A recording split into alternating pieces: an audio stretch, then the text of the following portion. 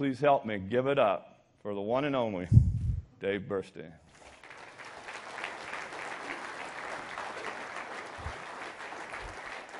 You bet. Well, good morning, everybody. It's my pleasure once again to deliver this session. I really enjoyed doing it. How many people here have heard my session in the last few years?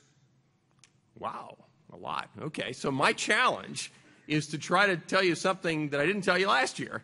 There's a few things that I'm going to tell you that are similar to what the patterns were last year, sort of a continuation. And we got some new things too. So, the agenda. Give you some trends on the overall economy in the U.S. and a little bit on Canada. How many Canadians do we have here? Okay, we'll give you a little bit on Canada, but it's mostly going to be U.S. Give you our outlook for our industry, and not just today, but also what the industry looks like for next year, for the rest of this year, and beyond. And then finally, give you some suggestions on what we think you should do to take advantage of the opportunities.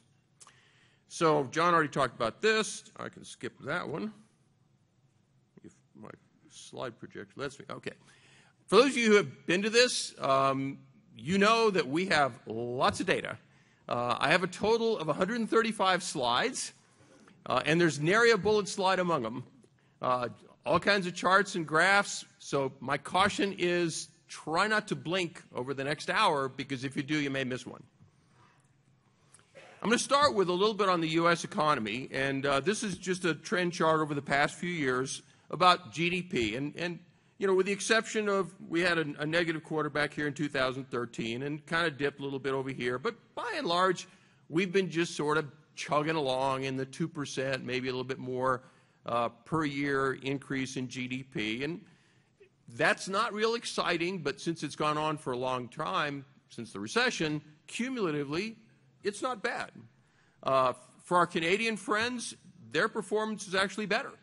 And we're looking at the most recent Canadian data being north of 4% growth in GDP. So Canada actually seems to be, and in fact, Canada did better than the U.S. even during the recession and has done better since then. So with the exception of some Western Canadian mining and energy industries, Canada's doing pretty good.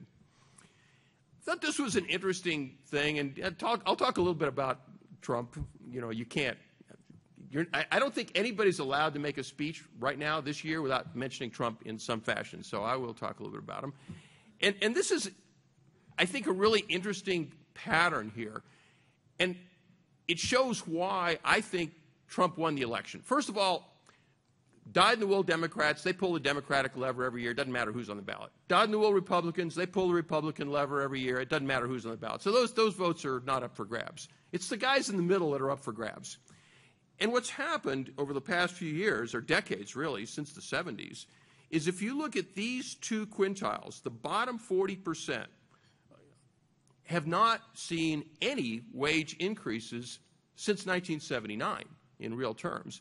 And worse than that, they're seeing people who are making a lot more money, the top quintile, doing really good. And so that's caused a huge amount of resentment. I think this is the same effect that got Trump elected in places like Michigan, Ohio, Pennsylvania, Wisconsin, and all of those states that typically go to Democratic. But I think it's also the reason that Barack Obama got elected. People are looking for something different. The bottom 40% are fed up, and they're looking for something different. Barack Obama came along, he was different. Donald Trump came along, he was different. Same thing got both of them elected. Let's look at our industry. On the revenue side, here is the recession that we went through in the last recession, 2008 through 2010. And you can see, unlike previous recessions, like if you look at the recession in the early 2000s, we never actually, as an industry, saw a decrease in revenue. We saw a dip in the amount of increase, but we never saw a decrease. Well, this one we saw a decrease, and it was, in some cases, a pretty big decrease. But the good news is it's come back pretty strong. In the last few years, we've been increasing revenues somewhere between 5 and 10% per year. So that's pretty good. There's another thing that's happening in the U.S. economy, and that is consolidation. If you go back to 1980, and you look at the number of new companies that are starting to be formed and the number of companies that are going out of business, you could see that both of these trends have been declining since 1980. And in fact, declining significantly. We're seeing more consolidation across the U.S. economy. The same thing has been happening in our industry.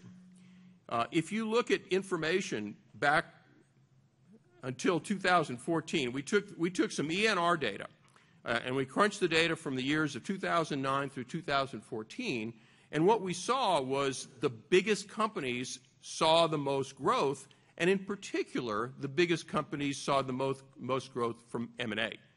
If you take out the M&A portion, it's still that way, but not nearly as much. So the same consolidation that we've been seeing across the U.S. economy, we're seeing in our industry. But since 2014, some things have changed. And now what we're seeing is that the mega companies are actually losing revenue. Even with all these acquisitions that they're making, if you look at all the companies that have more than $1 billion a year in revenue, these are the big, generally publicly traded companies, they've actually lost about 6% of revenue between 2014 and 2017. The companies that are making the revenue are the smaller companies, small and mid-sized companies. So that's a real change. Now, when the deal that I'm going to talk more about, where CH2M is being bought by Jacobs, when that goes through, that one deal alone is going to make a big change. But I think the pattern in that change is instructive. And I think this may be the reason why. Well, before I get into the reason why, that pattern is even evident in the bastion of the big firms, which is design-build. Design-build has been historically a big firm market. And what's really interesting, when we went back to 2008, and we compared, we looked at the percentage of U.S. construction dollars. We took the U.S. construction dollars from the U.S. Census Bureau, and we took the amount of revenue in design-build from the top 100 ENR companies, and it's been really interesting when you do the math. You find that even in the market that is really tailor-made for the big companies, it's still pretty flat. Between 6 and 7% of all design-build revenues go to the top 100 biggest design-build firms. That means over 90% is going to you guys. And we're seeing more and more design-build being regional and local, and really not an increase in the national amount. Here's another reason. Excuse me. When we looked at employee turnover by firm size, and this pattern is not just this year, we've seen this pattern for the last few years, what we're seeing is the largest firms have the highest turnover. So if we're not constrained as an industry by sales, but rather we're constrained by the ability to hire and retain people, and the biggest companies are losing people faster than anybody else, so it's no surprise that their revenue is declining.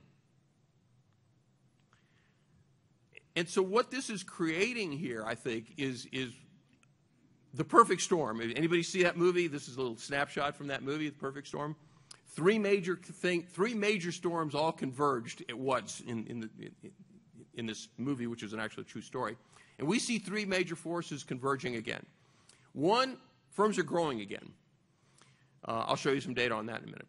The second, turnover is starting to pick up, and I'll show you data on that. And the third is we're starting to see a mass exodus of retirements from the baby boomer generation. All three of those things are all coming together to cause a major change in our industry. So let's talk about the first one. If you look at total employment in the United States, you can see before the recession, we were at about employed. That dropped down to about 130 million at the bottom of the recession, and now you can see we're actually well above. We're about 147 million people employed in the United States. That's everybody. If we look at our market, the A&E sector, this is all A&E firms, you can see that pre-recession we were at about 1.45 million people. That dropped down to about 1.25 million. We lost about 200,000 jobs in our sector. And that's now actually slightly above where it was pre-recession for the first time. The other interesting thing I thought was there was a period here during 2015 and early 2016 where there was no growth. And so a lot of people were able to kind of catch up, but now the growth has definitely resumed. And in fact, if anything, the curve is even steeper than before. So we're seeing a lot of growth in the industry, creating demand for people. If we break it down by engineering and architecture, what we see is there's a different picture. The engineering firms are considerably, as a group, are considerably above the employment of what they were before. Now almost 1 million people work in engineering firms. This is all employees working in engineering firms. And if we look at architecture firms, it's a very different picture. Architecture firms had a steeper drop and a shallower recovery, and they're not even close to where they were pre-recession. But the pattern, the trend is definitely there. If we look at the construction side of the AEC industry, they're also behind. They haven't caught up yet either. But again, the trend is there, and they're going to be catching up. This shows the relationship between the number of people looking for jobs in blue and the number of jobs looking for people in red. And you can see, if you go back pre-recession, they were fairly close together, but historically, the number of people looking for jobs has always been greater than the number of jobs looking for people.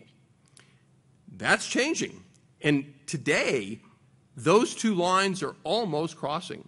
What that means is there's now literally a job available for every single person who's looking for one. Now, the problem, of course, is the people looking for the jobs don't necessarily have the same skills as the employers are looking for. So there's a skills gap, but in terms of absolute numbers, these two graphs have never been this close. If you look at the amount of time that it takes to hire people, prior to the recession, it took about 23 days on average to fill a vacancy. Today, it's about 30 and going up. So as those two lines converged on this graph, it's taking longer to find people. And this is not specialized people like you guys hire. This is everybody. If we look at employee turnover, this one kind of surprises a lot of people. Back in 1985, when we first started tracking this data, during the late 1980s, the average turnover, the median turnover, was right around 20% per year. In other words, the average tenure of employees in our industry was about 5 years. And that, if you do a little regression, which is what that red line is, that has dropped significantly over the years. And you can see there's been some ups and some downs, but overall, it's gone from being about 20% down to being around 12%. That's a huge benefit to you guys. It means that the average employee is now staying with your firm 8 years instead of 5 years, which helps all kinds of things. It helps you be more efficient. It helps keep costs down, does a lot of things. But if we take a 3-year moving average of the same data, what we see now is that there are some cyclical ups and downs, and it looks like we're in the beginning of a cyclical upturn in employee turnover rate. So I don't think that the low turnover rate that we've been having is going to continue. There's been a lot of talk about replacing these guys with these guys. Robots are doing more things. There's been, a recent book about how robots are going to take over all the jobs that we have, and everybody's going to be out of work, and nobody knows what to do with it. But if you look at the people that are employed in our industry, the average U.S. worker, according to this particular study, has about a 47% chance of being replaced by a robot in the next few years. But if you look at engineers and architects, the highest is electrical engineers. I'm not sure why they're the highest, but according to these guys, they're the highest, but it's only 10%. You get down to the other kinds of engineers, get down to architects, and it's way less than 5% chance of being taken over. So if you're looking at automation being able to replace all the people that you have, probably not going to happen. The best one, HR professionals, man, nobody's going to replace them, right? As the labor market gets tighter and tighter, what we're going to see is we're going to see higher wages and we're going to see lower availability of people. If you think it's tight now, it's only going to get worse. This is a study we did a couple of years ago in 2014 where we compared the starting salaries of the kinds of people that are most often employed, kinds of professionals that are most often employed in this industry, civil, mechanical, electricals, and architects. We compared in blue data from the National Association of Colleges and Employers, the median starting salary in 2014 for all employers. We then looked at PSMJ data, and we took the top quartile of people that are starting out right out of school with those degrees that are employed in the A&E industry. And the one that really jumps out is civils. The average salary for civil engineers is about $62,000, and it's about $52,000 from A&E firms. This is as of 2014. That's a big difference. Architects, nobody pays architects much, so it's not an issue. Mechanical, electrical, a little bit less, but this is a big issue. So are we really going to get the best and brightest graduates if we're paying, particularly engineers, significantly below what they could make in other fields or in other employers? And especially when you look at this, those same engineering and architecture graduates are graduating with a whole lot more debt than we did when we were in school. Okay, and so that extra $10,000 a month or a year is a huge deal for new graduates. And if we don't change that, we're going to be getting the leftovers. Another trend that we see is increasing emphasis on teleworking. If you look back 10 years ago, 2007, the median firm in our industry paid about a third of the expenses for computer hardware for people who chose to work at home and were allowed to work at home.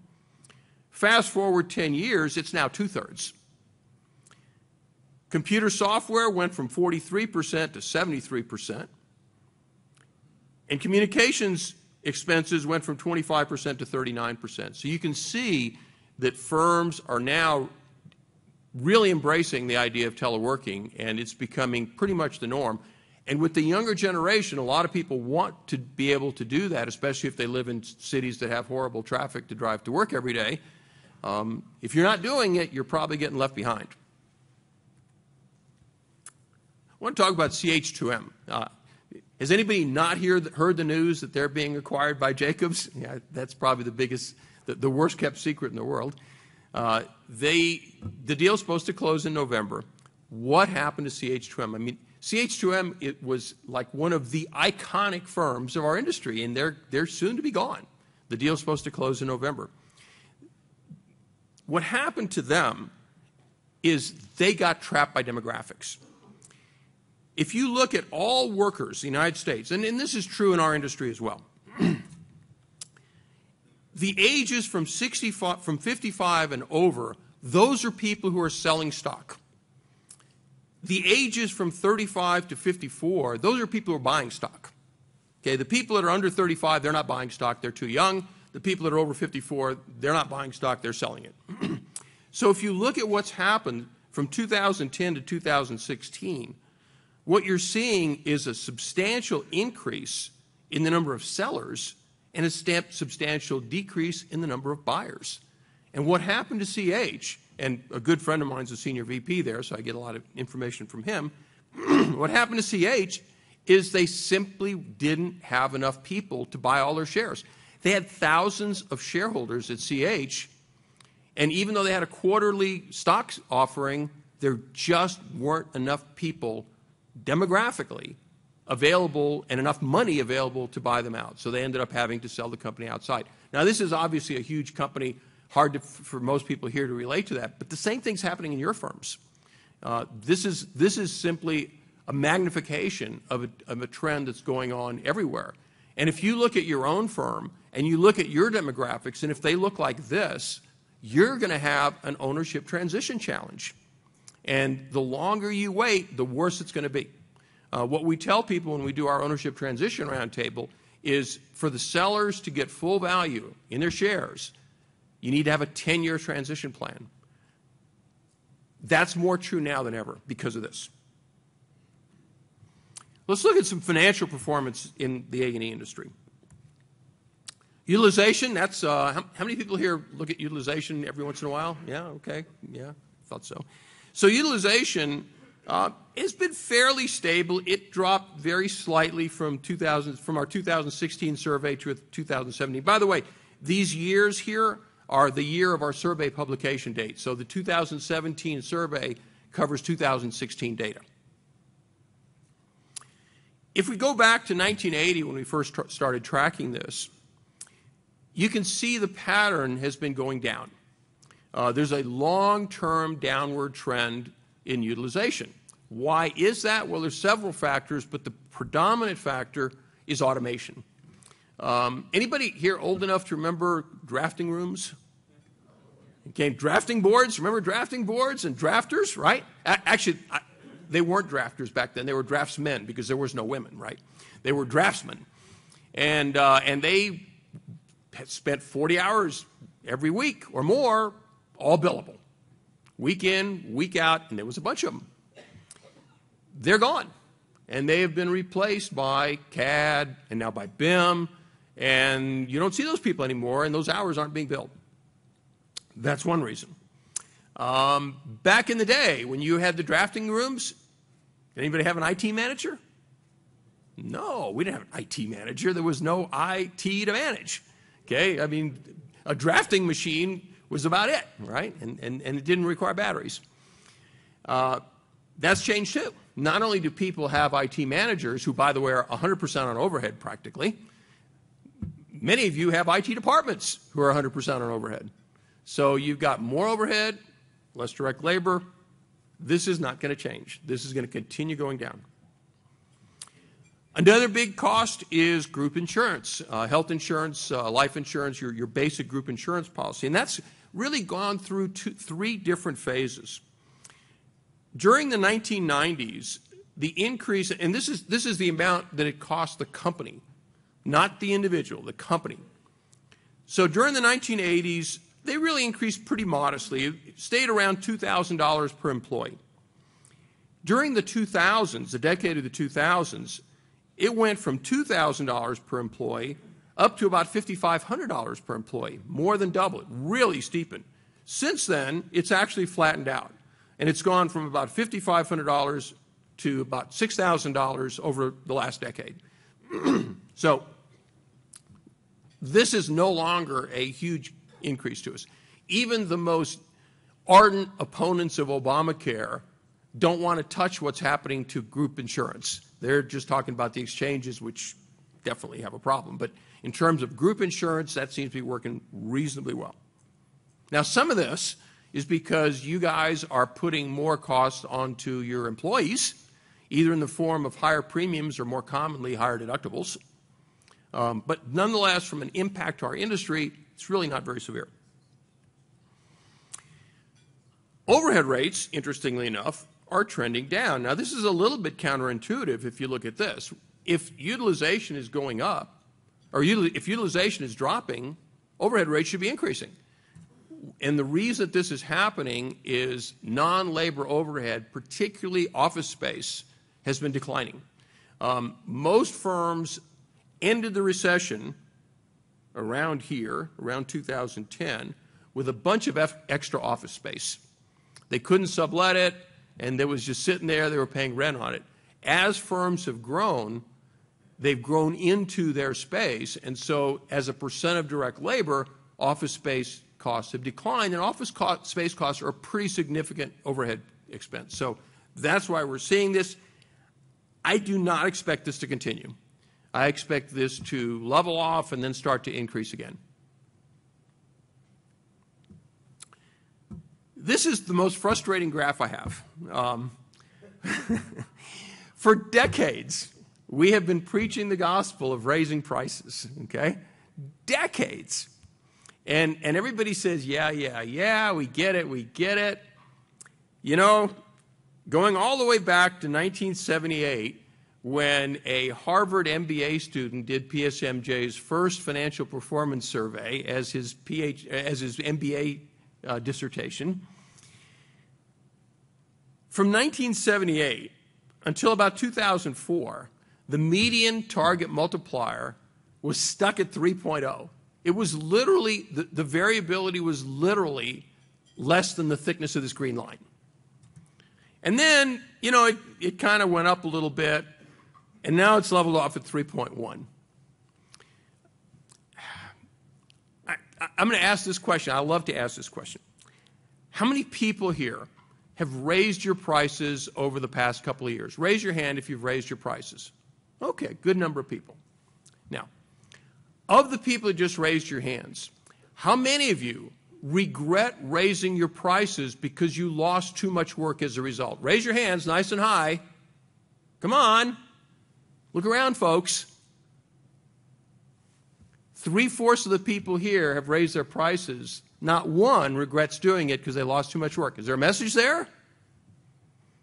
Okay, you haven't raised them enough. That's the message. If you look at Achieve multiplier, it's a different picture.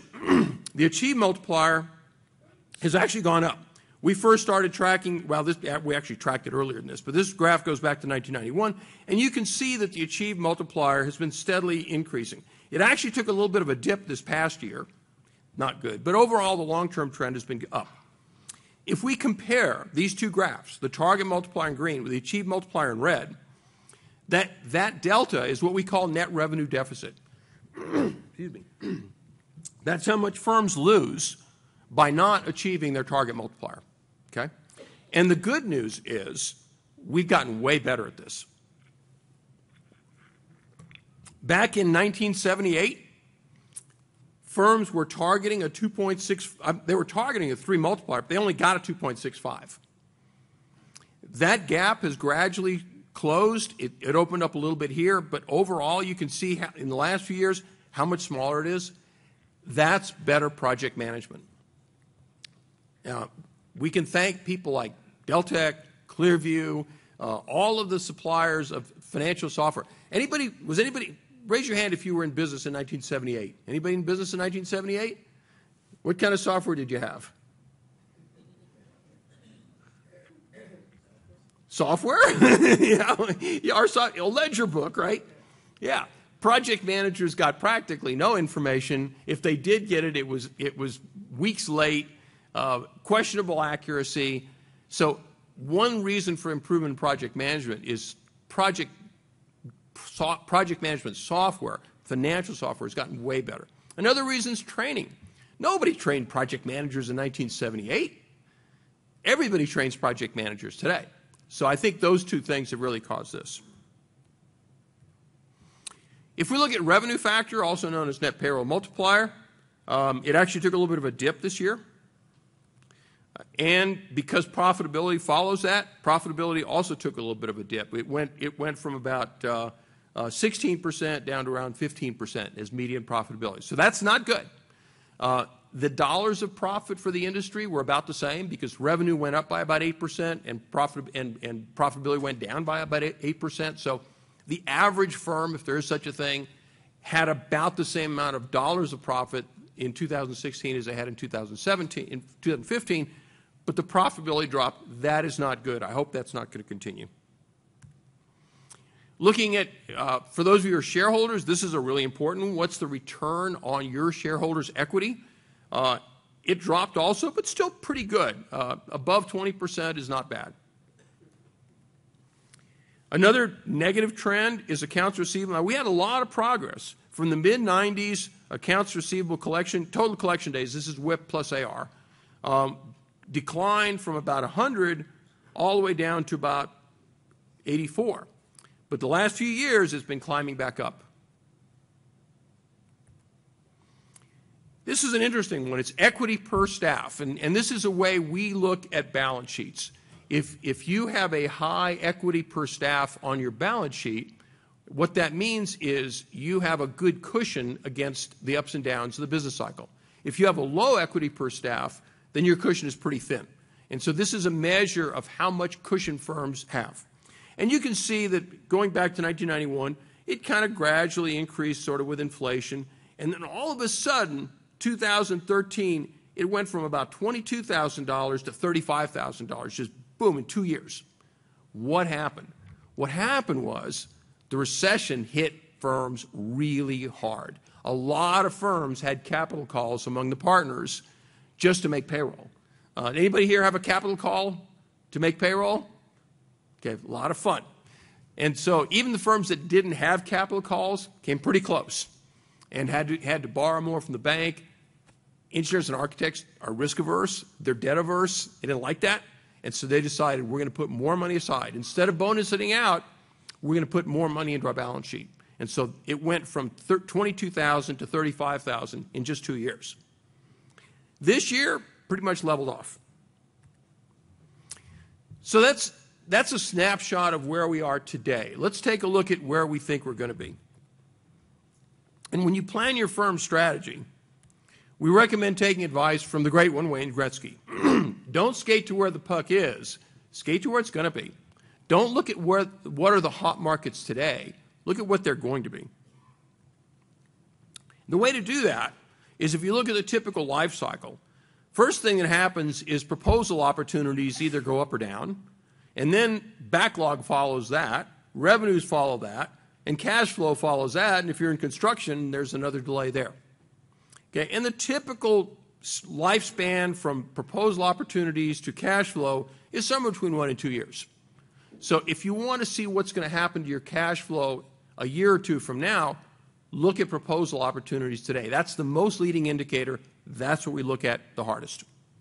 So we do a survey every quarter in these months. It's a free service. We charge for the report unless you participate in the survey, in which case we give it to you for free. It's just A&E firms, not construction firms. We generally have anywhere from about 200 people to 500 people in each quarterly survey. I think this past one we had about 300. And we chart what we call a plus-minus index. And for those of you who haven't seen this, I'll just show you. These are the markets that we look at. We look at major markets, and then we look at sub-markets. There's like 55 different markets that we look at. This is the way we compute our plus-minus index. For example, one of the questions on the survey is, are proposal opportunities in the transportation sector increasing or decreasing compared to last quarter? And the questions are all pretty much like this. So here's a sample. Let's say 185 people answered this question. And let's say that 60 of them said, we're seeing more opportunities this quarter than last quarter. That's +1. That's plus 60 points. 80 of them said, it's about the same. That's 0. And 45 of them said, it's decreasing. That's -1. So we take that, the total points in this case are +15, divide that by the number of people participating, 185, and that gives us an index of +8%. So if the same number of people seeing an increase and a decrease, it's 0. If everybody's seeing an increase, it's +100. If everyone's seeing a decrease, it's -100. So I'm going to show a bunch of graphs. This is how you read that graph. So here's the first one. This is overall proposal opportunities. And you can see here we were coming into the recession, boom. Proposal opportunities were really dropping. But since about 2009, they've actually been positive. We had one quarter where it was right at 0. But other than that, we've been seeing increasing proposal opportunities quarter over quarter, every quarter since 2009. That's a long time. If we look at the most recent results, which is for the second quarter of this year, and we look at it regionally, there's not much difference. Just about every region is pretty much the same. The slowest or the smallest region in terms of proposal opportunities is the Midwest, but it's still pretty good at +24. And then you've got even the Northeast and West Coast around 37%. So very healthy growth all across the regions. Let's take a look at this guy, and let's take a look at the Trump effect on our industry and see if there is one. And the first thing that I want to look at is President Trump's promise to bring manufacturing jobs back to America. So let's look at some data. If you look at industrial production, here you can see it was actually declining for a while, leveled off in late 2015, kind of flat. Here's where Trump was elected, and you can see there has been a significant uptick in industrial production. I mean, significant. Can you attribute this to everything that Donald Trump's done? I don't know, but I think you can probably attribute some of it to it. So yeah, there has definitely been an increase. If you look in the future at Federal Reserve, Fred, by the way, is not some guy. It's the Federal Reserve. And they're expecting capital expenditures to keep increasing. So those of you who are serving manufacturing clients, picture looks good. But job growth, which is what candidate Trump promised, really hasn't picked up much. If you look at where Trump was elected here, job growth has been pretty flat. So what's happening is in manufacturing, there's more manufacturing activity, but they're not hiring more people to do it. They're buying more robots. And so even though manufacturing is increasing, it's not creating jobs. Let's look at that sector with our data. If we look at the heavy industry market, looks really solid. It went way down during the recession, but you can see the plus-minus index has been solidly plus for a long time. So manufacturing outlook, proposal opportunities in manufacturing are great. If you break it down into submarkets, and this data was before Hurricane Harvey, okay? It's going to be interesting. I think there's going to be some change here, okay? This is all before Harvey. Petroleum was down, and chemical plants were down. Well, where did Harvey hit? In the heart of the petroleum and chemical industry. So I think these reds are going to change to greens here in the next one. But by and large, it's been kind of a mixed bag, but overall positive. If we look at light industry, also looks really good. The quarter-over-quarter plus-minus index has been really solid. If we look at the submarkets within light industry, all three of them are very solid. Let's take a look at this one. Coal miners get ready to go back to work. Well, let's talk about that one. And that really leads into what I think is a really important issue for our overall economy in the U.S. and in Canada, maybe even more so in Canada than in the U.S., and that's the whole energy picture. So let's talk a little bit about that. This is a graph I've showed for the last few years just to get a historical perspective. From the time that the United States was founded until about 1850, wood was the sole energy source in the United States. Wood gradually died down in favor of coal, but around the turn of the last century, coal started decreasing and becoming a less and less important energy source versus petroleum, natural gas, and other things. So over the decades, you can see that there's been gradual but important changes in the energy mix. Let's take a look at coal mining jobs, which is what President Trump or candidate Trump promised to bring back. So from 2012 to 2016, yeah, there was a big decrease. We went from 90,000 coal mining jobs down to about 50,000 coal mining jobs, almost half. And it has seemed to stabilize a little bit, and maybe there's even a little bit of an upturn here. So we can give President Trump a little bit of credit for that, I think. But if you look at the total number of coal mining jobs of around 50,000, that's less than 10% of the jobs on renewable energy. Less than 10%. In fact, more people work at Arby's than work in coal mines. So what's happened is coal mining has dropped down so much, it's just not even a significant source of jobs anymore. If you look at forecasts for 2040, it's going to be even worse. In the United States, coal use is expected to drop by 45% and by 87% in Europe. So I would not recommend getting into coal mining, despite what President Trump says. If you look at the Appalachian region, where they're really adding jobs is in natural gas. But the real key picture, what's really happening in the energy front, is renewables. And we're in the early stages of what I think is a major revolution in that graph that went back to 1776. We're looking at that kind of an impact in the next decades. Right now, renewable energy, coal right now represents about 15% of our energy mix. Renewables about 10%.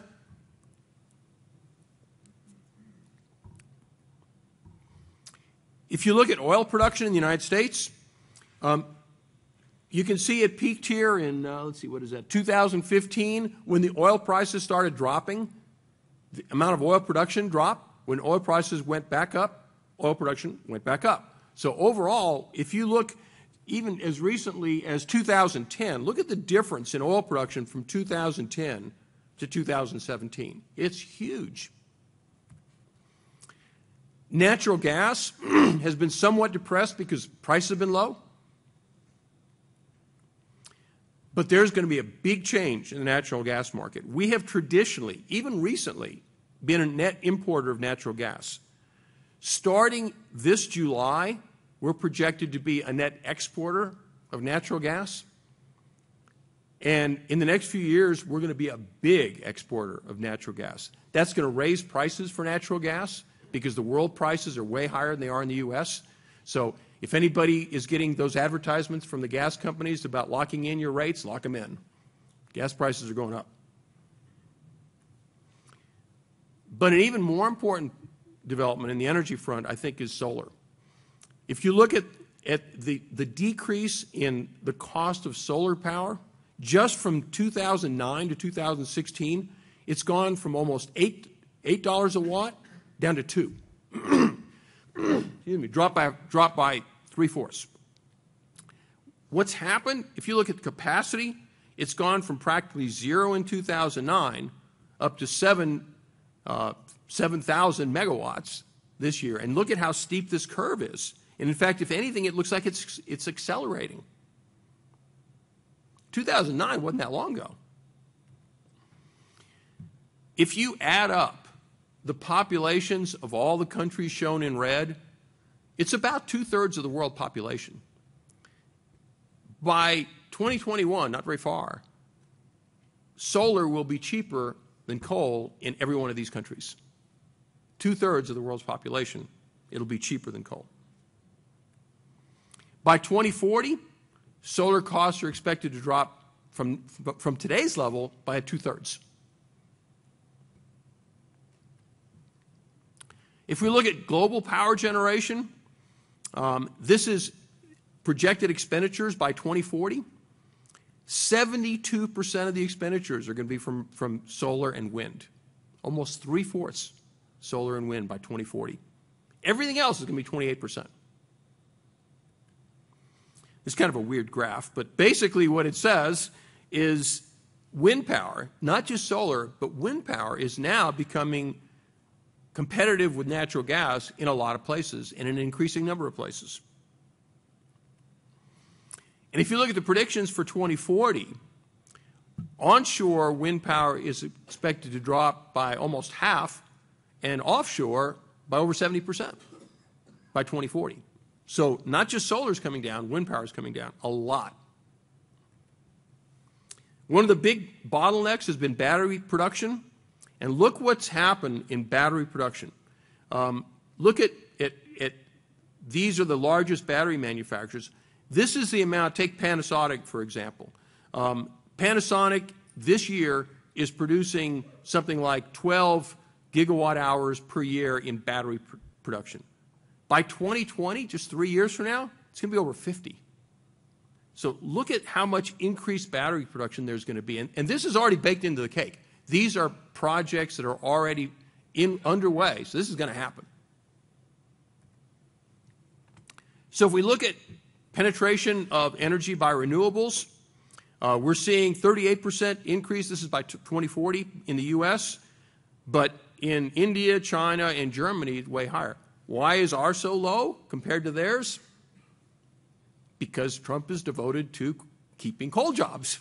Okay, and supporting traditional energy sources. I think in terms of jobs, I think that is probably the single biggest policy mistake that's being made right now, is trying to protect those jobs. It's over, man. Get over it. Put those people to work on renewables. But right now, it doesn't look like it's going to happen nearly to the extent as it will in these other places.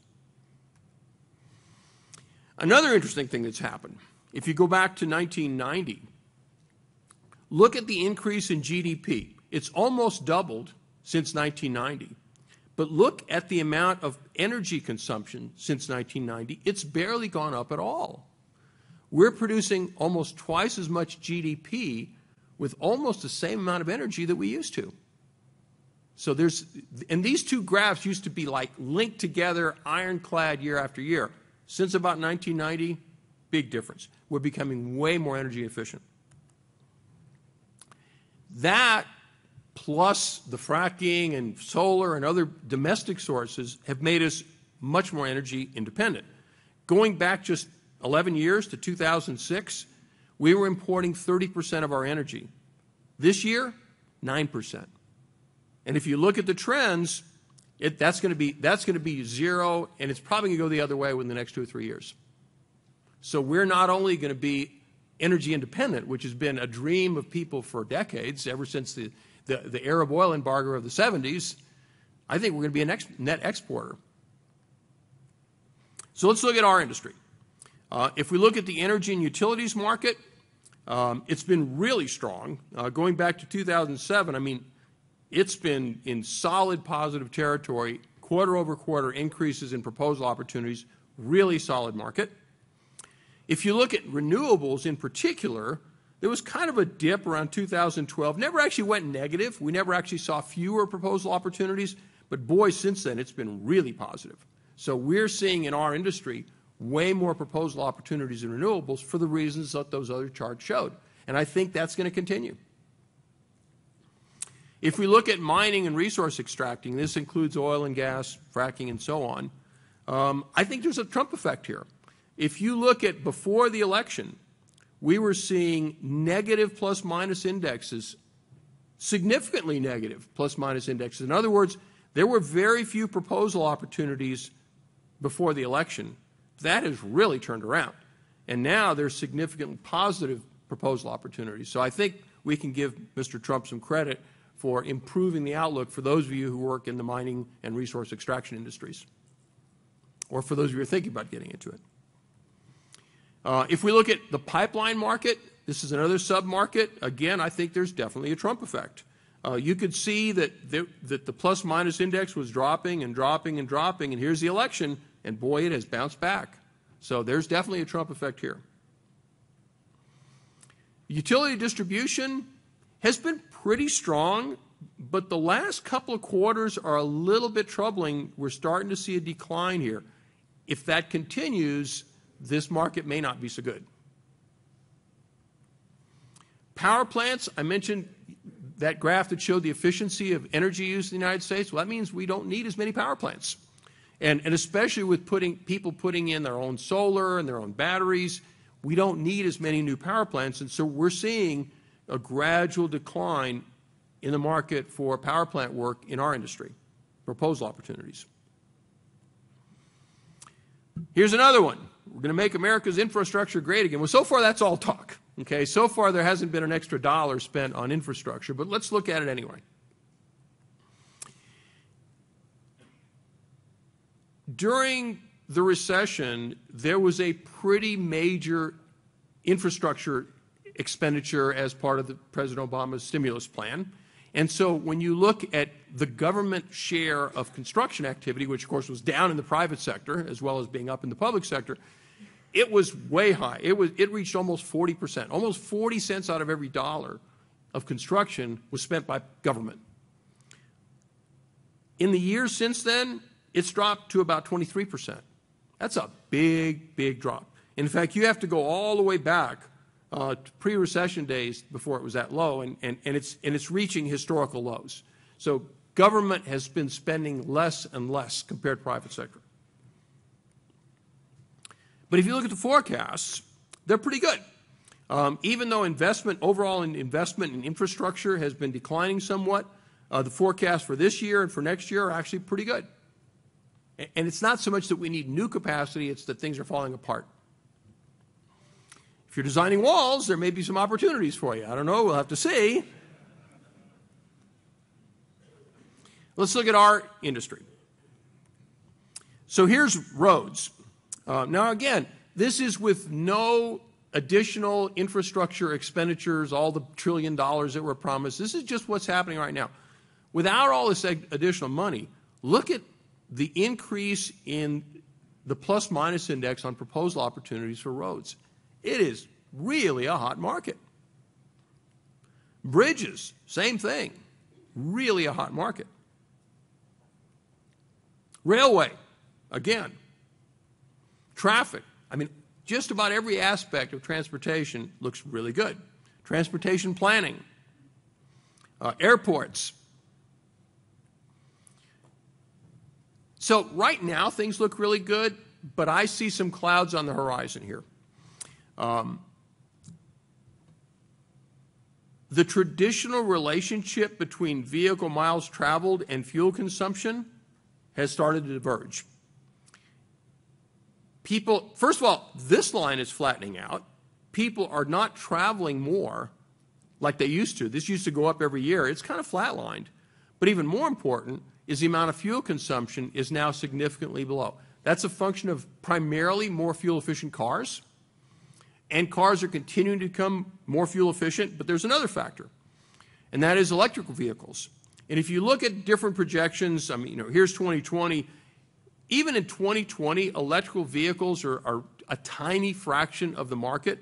But if you look at the decades to come, it's going to be way, way bigger. Electrical vehicles use no gasoline. So gasoline taxes as a way of paying for infrastructure isn't going to work. So one option maybe is P3 projects, public-private partnerships. Those haven't been increasing either. If we look at since 2012, the number of public and private partner P3 projects has actually been declining in the United States. So that's not taking up the slack. Bottom line on transportation is things are really good right now, but there's going to have to be something different on funding it. Let's look at water and wastewater. Water and wastewater looks really good. Excuse me. Water and wastewater looks really good. And climate change, John's from Houston, so John, maybe you recognize this picture. This is Houston after Harvey. That is going to create a lot of work in the water arena of all kinds. Stormwater management, all kinds of work in the water arena. No question in my mind about that. Let's look at another Trump effect. And that is Trump's promise to roll back all the environmental regulations that were promulgated by the previous President Obama. You like this one? I like this cartoon. I couldn't leave this cartoon out of the presentation. And you know, there's really some validity here. If you look, going back to 1936, this is the number of pages in the Federal Register. I mean, there has been a massive increase in the number of pages, particularly in 2016. I mean, there was a big spike, okay? There's now, it was almost 100,000 pages produced in the Federal Register compared to 1,000 back in 1936. So I think maybe people have gotten a little bit carried away with regulations, and I really think that in this particular area of policy, I think President Trump is right on. We need a little bit less regulation, and I think cutting back on a lot of that regulation, you've seen the impact in proposal opportunities for things like pipelines and so on. I think that's a result of that.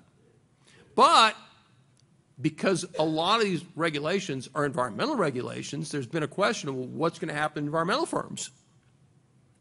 So let's take a look at our proposal data regarding environmental firms. Overall, the environmental markets look really good. The plus-minus index has been very solid for the last 10 years.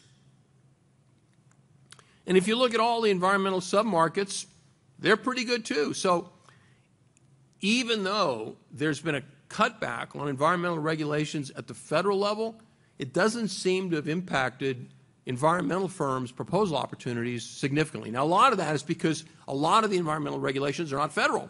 A lot of them are state and local. And so, it has no effect on those. How long is this going to go on? Okay, everybody's right now kind of riding the wave and things are good. At some point, we're going to have another recession. Okay, I will stand up here and guarantee you we will have another recession. I can't tell you when, but I can tell you we're going to have another one. Now, is it going to happen soon? I don't know.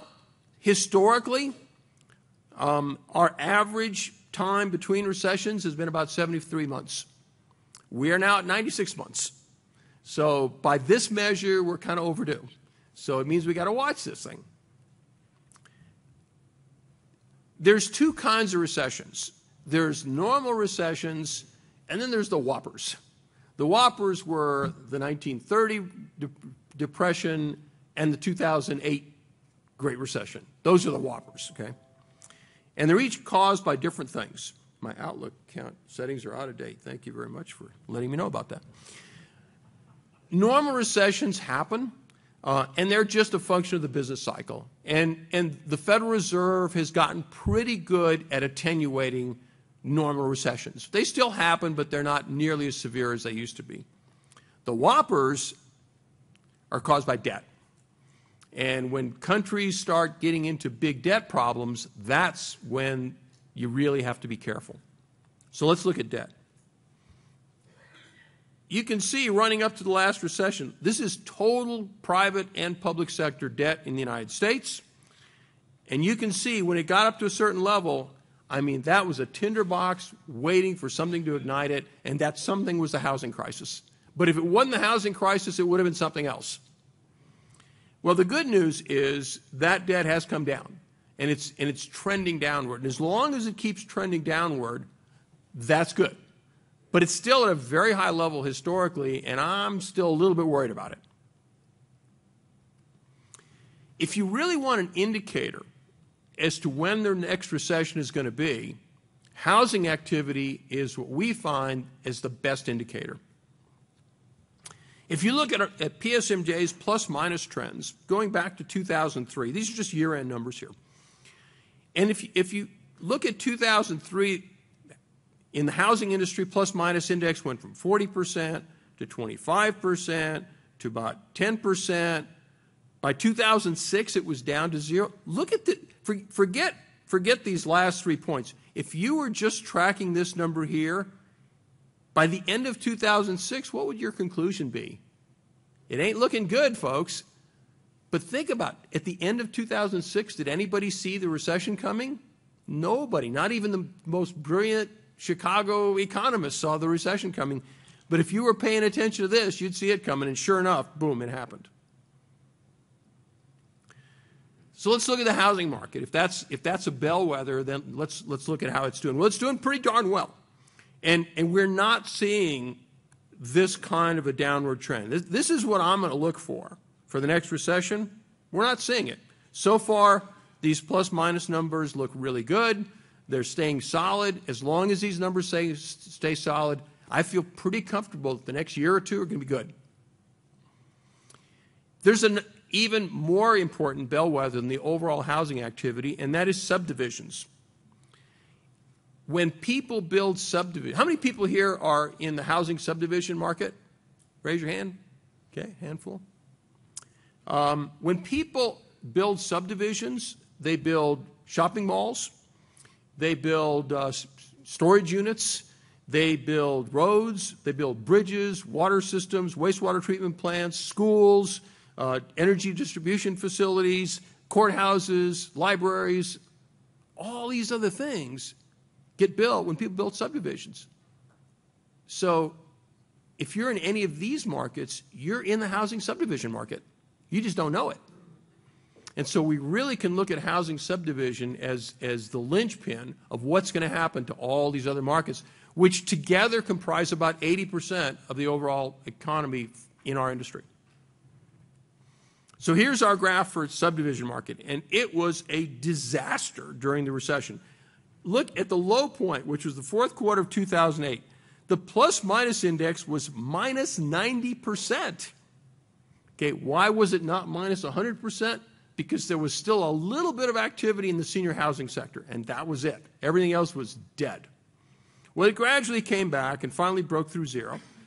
And it looked pretty stable. And in fact, the last few quarters have actually been going up. So not just the overall housing market, but in particularly housing subdivision market looks pretty good. Again, makes me pretty sanguine about the next couple of years. If we look at housing submarkets, condos are kind of flat. The others are looking pretty strong. Housing is very much a local market. The green areas are areas of growth. The red areas are areas of shrinkage. And you can see there's a lot of green on this map and not very much red. Look at that map in 2008. Not much green on that map, tons of red. Okay, as long as this map stays green, we're in pretty good shape. A little worried about you Canadians. Okay, Canadian home prices have really gone up, and that could be a problem. So that's one that I think you have to kind of keep your eye on. Let's look at some of the other market sectors. Commercial developers look really good for those of you who are in this market. Commercial users, these are people like big box stores that own their own facilities. Looks really good. Healthcare looks good. Education looks very good. Other government buildings, which were kind of a laggard coming out of the recession, is starting to really pick up steam, and those are starting to look pretty good in terms of proposal opportunities. If we look at all the sectors together, for over the last 2 quarters, the red circles are the first quarter of 2017 and the blue triangles the second quarter, everything to the right of 0 means proposal opportunities are increasing rather than decreasing. And right now, they're all looking pretty good. Another interesting thing to look at is not just proposal opportunities, which tell you how much work there is, but I think it's instructive to also look at the profitability of that work. One of the trivia questions yesterday, for those of you who were at the trivia contest, which market sector is the least profitable? Here it is, folks, transportation. And let me just explain how we did this. This is data for 2016. When we compared the profitability, the median profitability for all firms that did more than 50% of their work in transportation versus the overall A&E industry, transportation firms were 1.4% less profitable. They have been less profitable every year since 2010, and probably long before that. Government buildings, on the other hand, have turned really positive. They've gone from, you can see, from -2 to +2 to +6 to +12. So you can look at these patterns here, and you can see not only how much work there is, but at least equally important, how much profit there is in these different markets. And I think this is something that people don't look at nearly enough when they're doing their strategic planning and figuring out what markets they want to be in and what markets they want to be out. How do we assess the markets? We look at 3 things. We look at short-term, long-term, and profitability. And we assign each of them a ranking between -2, which is terrible, and +2, which is great. So here's our assessment right now. Short-term prospects, long-term prospects, relative profitability. We add those points up, and you can see right now, number 1 with a perfect score is housing. And then it works on down. There are no reds on here. Anything with a negative score would be in red. There's no reds. All markets are good, but some are better than others. So what do we do with all this information? Recommendations. 1, track the results every quarter. We're happy to sell you the book, but we're even happier to give it to you for free if you just participate in the survey. And that survey is going on right now, by the way. I'll tell you about that in a minute.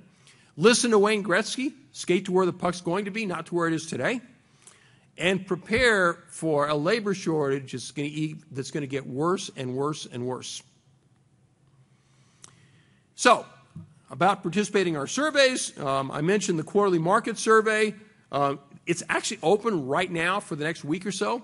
And if you go to this site right here and click on the Participate Now button, you can enter your information. And we will send you the report for free.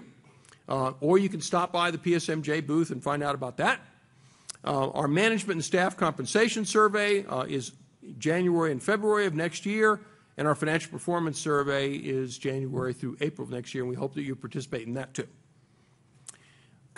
Just a couple of new things from PSMJ that I thought you might be interested in. One is that a few months ago we created the AEC Project Management Association, which is the first association of its kind for project managers in our industry. Think of PMI for the AEC industry. We also have completed a series of 20 e-learning modules that go from soup to nuts in project management. You can find more about that. And we just completed this week, actually, in partnership with one of our sponsors, Talent Matters, an aptitude test for potential project managers so that you can actually find out what their odds of success are. And here's ways to get more information. So we made it through 135 slides. Questions or comments? How do you guys see all this?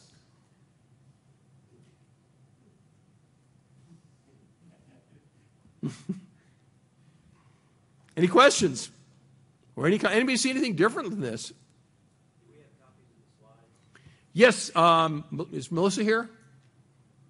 How do they get copies of the slides, Melissa? They're on the USB drive we got this morning. Oh, okay, they're on the USB. So everybody already has them. They're on the USB drive. And they'll be on the cloud. And they'll be on the cloud, yes. too. So you can get them either way. Yes? Is there anything you can tell us about what you think the next recession will look like? Question is, what do I think the next recession will look like? Boy, that's a really tough one. The problem with recessions is they're going to come, but every single one looks different than the other ones. So I'm just not sure. But one thing I am pretty sure about is if we track these quarterly surveys, it's going to tell us where that next recession is going to hit in our industry, because you're going to be able to see it in every one of these curves. So I think those are things we need to look for, and it's going to affect people in certain sectors and not in others. For example, one thing I think it will affect, if you're in the power plant business, it's going to hit you. Some of these long-term trends are definitely going to hit recessions. Yeah. You showed a slide about automation and robots taking over jobs. What do you think in terms of the changes in our industry and the effect of automation, just technology? I mean, just like we talked about earlier, the draftsman aspect when you were looking at direct labor has just been completely eliminated. What other things do you see? Yeah, the question is, what do I see happening in technology in our industry? BIM is clearly on its way to becoming universal. I think there's no question about that. That's probably the biggest single technological breakthrough in our industry. Now, in the construction industry, that's where robotics, my good friend Barry LePatner and I were talking about that yesterday, and I do believe that we're going to see a lot more emphasis on robotics in construction. But in our industry, I don't really see that happening. I think BIM, once it becomes universal, what that's going to mean is it's going to change the way we produce documents completely, and it's going to change the way that we provide those documents to contractors. So I think that's probably going to be the biggest change. And project managers and project architects and project engineers are going to have to get used to producing documents in a very different format than the typical orthographic projections. Yeah.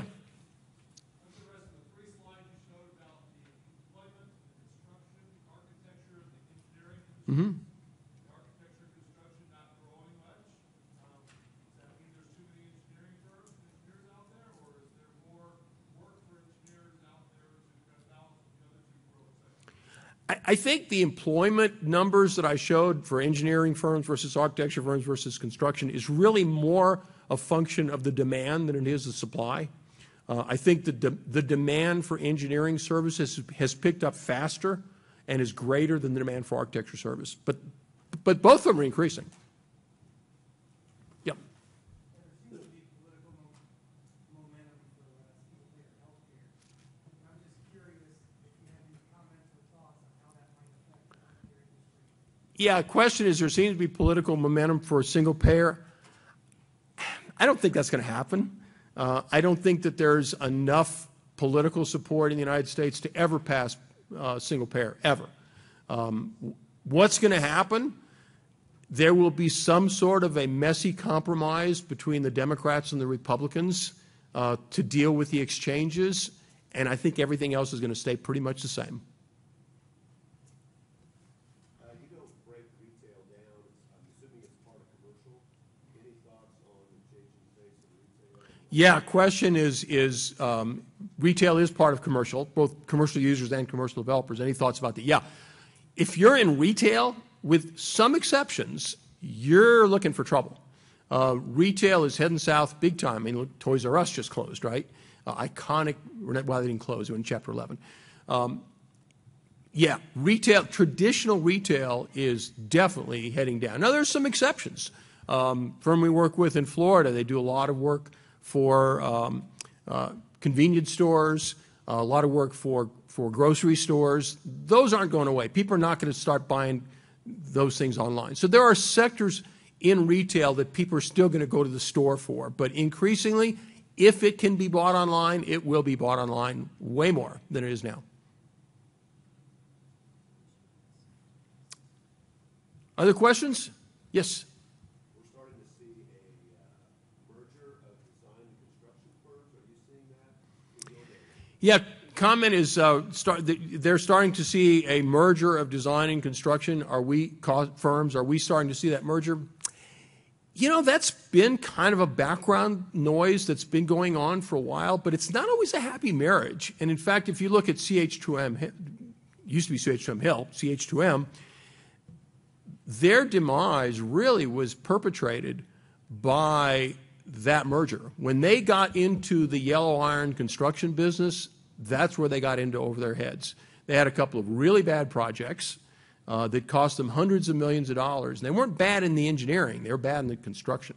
The cultures of design firms and construction firms are so different. When I was at Parsons, we had both a union company and a non-union company, and boy, I'll tell you, it was tough working together. The cultures are just so different. So I don't see that being the long-term model. I really don't. In fact, I showed the design build. We're not seeing the big guys increasing in that. I think you're going to have the designers separate from the builders for a long time. Got time for one more question? Yeah. Which means by 2050 we're going to have... Yeah, can you repeat that? I'm having a hard time hearing you up here. We add, from a demographic standpoint, 2.1 million new residents in the United States every year, which means by 2050 we'll have 100 million more people in our nation. As a result, we're going to have new towns, new villages, new cities all over the South and Southwest where the growth is.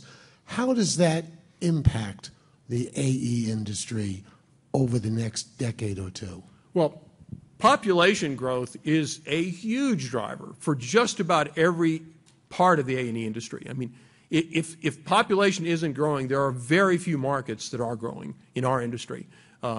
So where the growth is going to be where the population grows. That's where our industry grows. Now, I'm not sure if we're going to continue growing by 2% a year. With the current administration's desire to cut back on immigration, because most of that growth is immigration. It's not people being born, it's immigrants. And I don't know if we're going to keep that growth. I wouldn't be surprised to see a drop.